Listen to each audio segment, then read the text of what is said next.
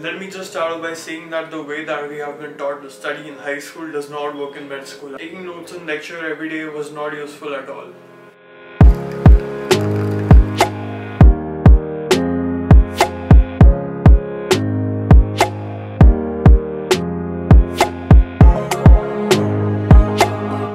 Hey everyone, my name is Siddharth and I'm a medical intern here in India.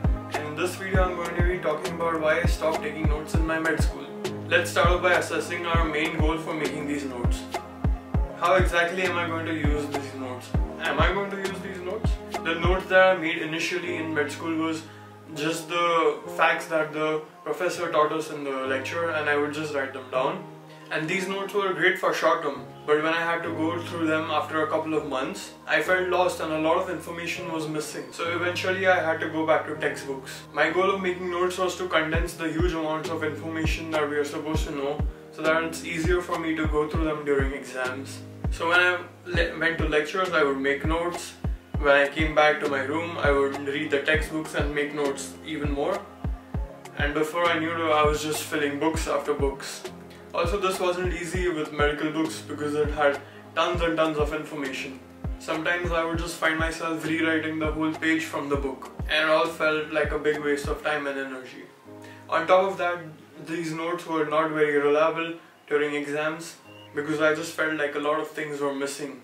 So later on, when I started attending lectures, I started paying more attention on what the teacher was teaching us and what they expected us to know than making notes.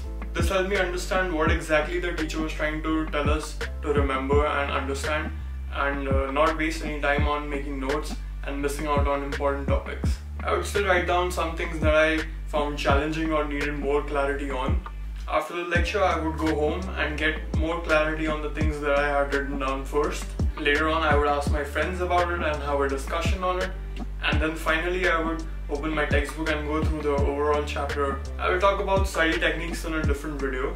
After reading the standard textbooks once, I would underline certain keywords and statements that would fully explain the concept to me. So when I had to revise again, I would just read the underlined words and the statements that would fully explain the whole thing so that I didn't waste more time. Sometimes I would even put up sticky notes with selected information on it and the summary of the whole page so that it becomes more condensed. Many times I would just make a list of questions about the topic that I was studying so that when I'm revising, I challenge my brain to think more on it with the questions. This essentially meant relying more on active recall than on rereading the topic again and again. This was definitely a more effective way of studying, and it made more sense rather than just remembering huge amounts of information the one day and forgetting it the next day. I really wish I had an option of not attending some lectures physically so that I could review the video lectures and get things done quicker. I hope this video helped you a little and gave you a little insight on how it's like studying in a med school. And if it did, go ahead and hit the subscribe button, and I'll see you in the next one. How I wish med school made things easy in India.